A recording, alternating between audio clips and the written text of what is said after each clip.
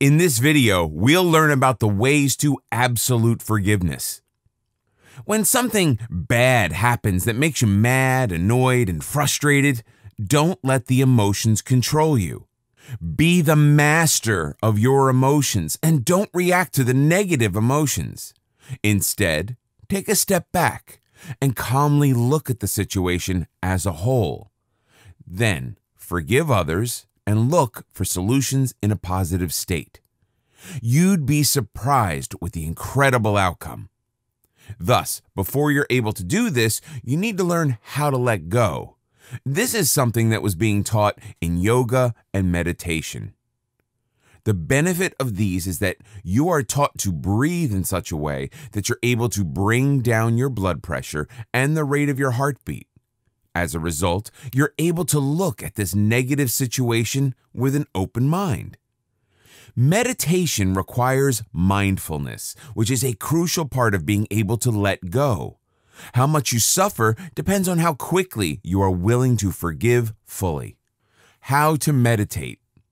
The interesting part of meditation is that it teaches you how to let go of all thoughts and to give them no credence. As you ponder upon your life, you are subjected to all kinds of opinions. Thoughts come and go, and you seem to have very little control over them. However, when you meditate, you need to focus on your breathing.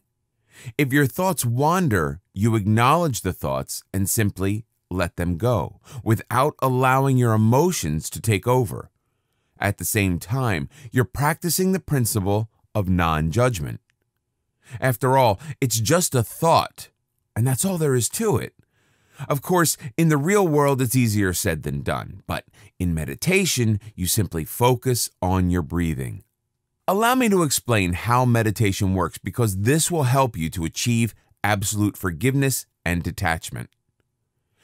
Even though you are not meditating, you can distance yourself from negative thoughts by taking deep, mindful breaths. Sit on a chair that gives you plenty of support. It's best to use a dining chair rather than something you sink into because the straightness of your back is important. Your feet should be planted on the floor and remain flat. Your hands are placed in your lap and your main hand is turned palm upward to receive the other hand, also palm upward, and you connect your thumbs together. Keeping your back straight, breathe in, but instead of using the top of your lungs like people normally do, you are expected to breathe in extra deeply until you feel the air in your upper gut. Hold on to it for a moment and then breathe out.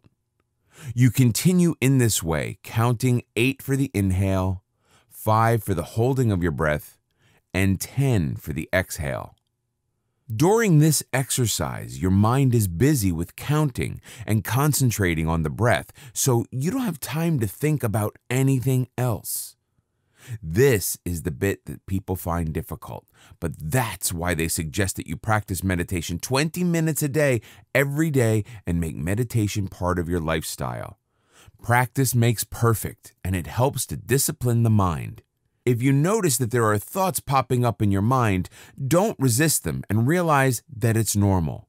Simply observe them rather than submitting into your jumbled thoughts.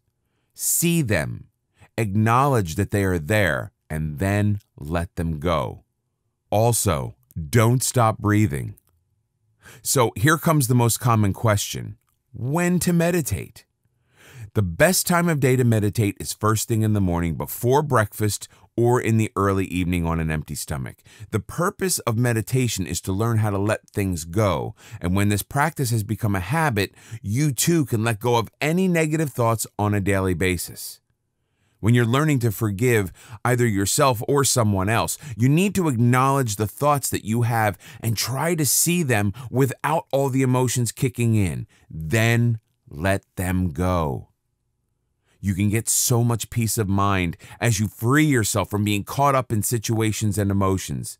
Meditation gives you the inner peace that helps you immensely in forgiving others and moving on rather than harboring bad feelings. Trust me, it feels refreshing, lifts your spirit, and you'll be able to empathize with others easily in that uplifting state. When you wish to forgive someone, let them know that you forgive them and it's time to move on or reconcile. That should always be the end of the story. You should never have to bring up the rotten past and remind others how they've wronged you, especially when you're arguing. Otherwise, it isn't absolute forgiveness. Absolute forgiveness means that you are able to put all of that behind you and move on. The same can be said when forgiving yourself. After you decide to let go of the past, never bring back those negativities and fuel your emotions. Be kind to yourself. Giving yourself absolute forgiveness is a great way to make you stronger and helps you to thrive in future relationships. Religious teachings on forgiveness. Buddha discovered an interesting truth on his journey to enlightenment. When he was trying to find ways to diminish the suffering of people, he found that much of the pain wasn't caused by external factors. Instead, it comes from within. What we now know as Buddhism follows a set of approaches which helps to get rid of any negativity. Right approach, right concentration, right speaking, right thought are all parts of Buddha's teachings. If you start to speak positively to yourself instead of living in a negative state, you will eventually reach absolute forgiveness and gain the ability to move on unscathed by any unfortunate events. Even Jesus asked his Father to forgive those who crucified him because he knew that underneath it all, none of them really understood the extent of their sin. To forgive is to put aside all thoughts of revenge or anger. When you're able to do just that, you'll achieve absolute forgiveness. For more free educational content, visit learnforfree.biz. Content produced and distributed by AllSuperInfo.